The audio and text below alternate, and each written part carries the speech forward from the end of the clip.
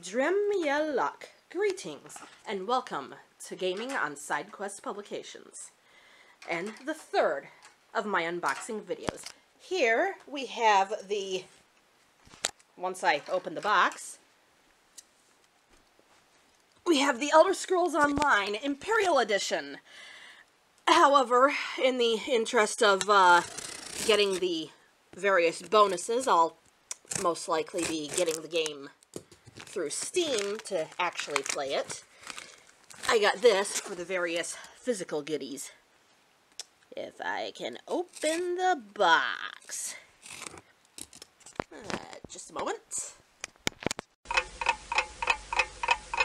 Okay, finally got the box open. Should really invest in the box cutter one of these days.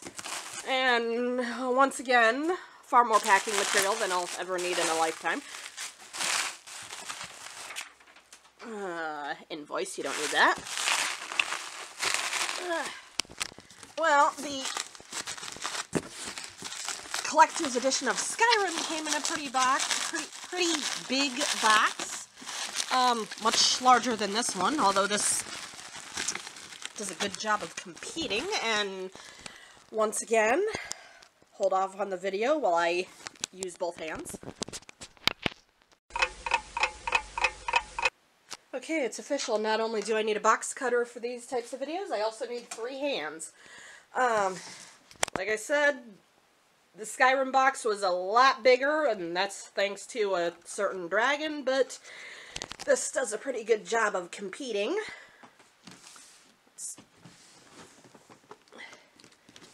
Oh, gee, more tape.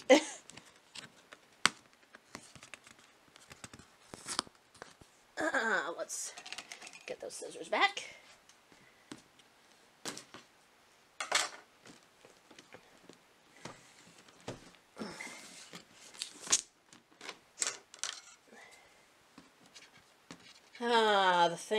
The money I could have saved if I'd been able to buy all this when it first came out. Although, in this case, unlike the Skyrim box, which got disposed of very early on this, I might keep just for the box. Which is very unusual for me.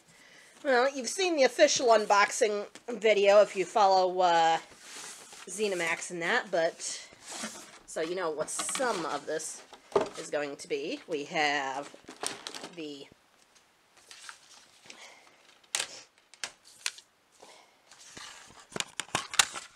actual game,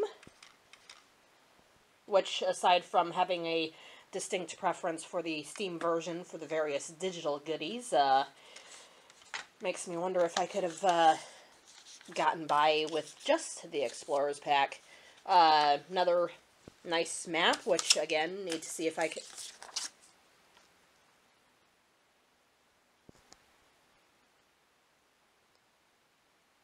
Really? So you're telling me that I didn't need to buy the Explorer's Pack? Well, came with a nice cloth map anyway. If nothing else, I haven't... Maybe that means I have an extra code that I can always offer someone else if it turns out that both of them are, you know,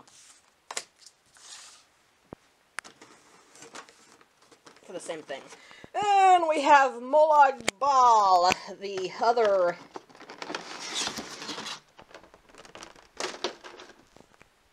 physical goodie, and one last physical goodie from this game. See, I didn't know that the Imperial Edition, the physical Imperial Edition, came with that stuff. I assumed that I had to buy that separately. You know, since I ended up waiting. But like I said, Explorer's Pack came with the map, and if nothing else, I have an extra code if someone else wants the scuttler and everything else. Well, after I install the game and make sure the one code works.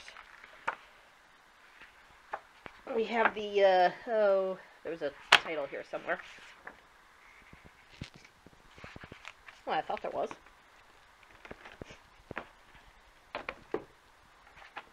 Anyway, this should be, aside from looking online to verify the, or looking at the thing here. Yes, the Emperor's Guide to Tamriel, which means I can take that off my Amazon wish list, since people like to sell these things separately.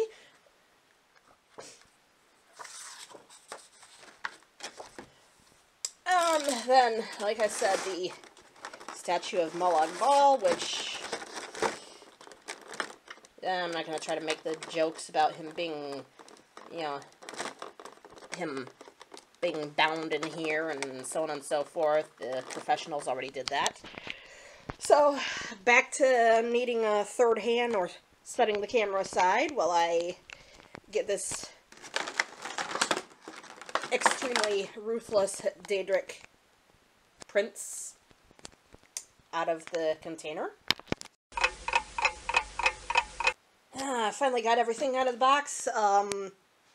Like with the other unboxing things, or like with the Hero's Guide, this will be set aside with the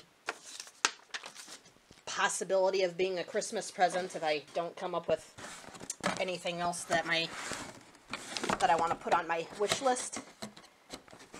This guy, however, and possibly the code if I can use it on Steam, and I'm going to be very ticked off if I can't, because that's the whole reason that I got all this stuff,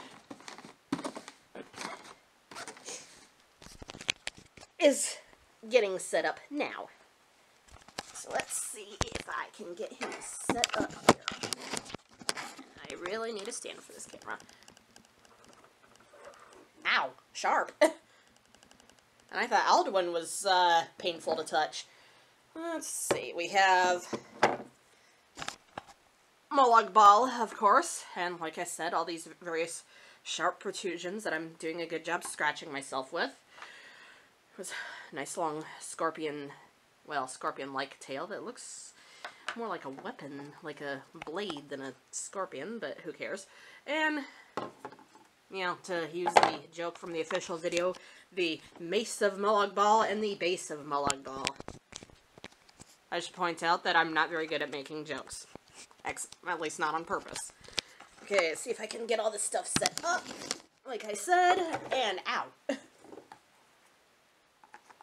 Well, you know, he is a evil Daedric prince. Maybe there's a reason that he's doing a good job of scratching me. Maybe it's because he likes to cause torment. Well, let's see if I can... Ow. That mace is extremely painful. Everything on him is painful. Okay, where does this little thing go, and how does it go in?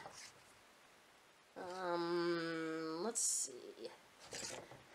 Judging from the shape of that thing, and the shape of that hole on his butt, I would say that it goes in like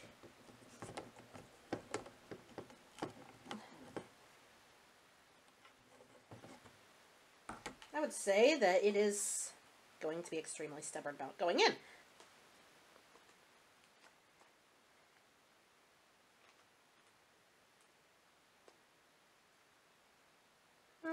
But such is my luck.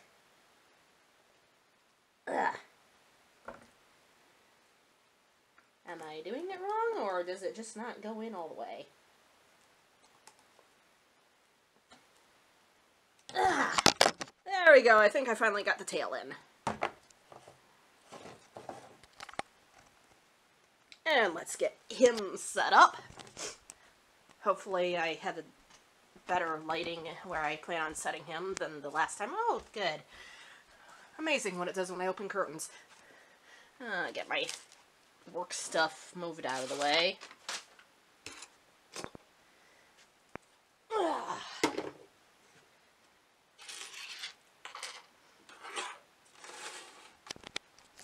It is a battle of titanic proportions with my poor little ordinator stuck there in the middle. Huh. Help! He's trying to decide who he needs to fight first. Alduin or Molag Bal.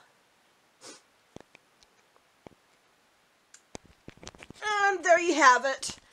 Elder Scrolls Online, Imperial Edition, and the various physical goodies. And soon, I hope, very soon, I will be able to actually get the game itself set up so that you can see the digital goodies. See you next time. Bye.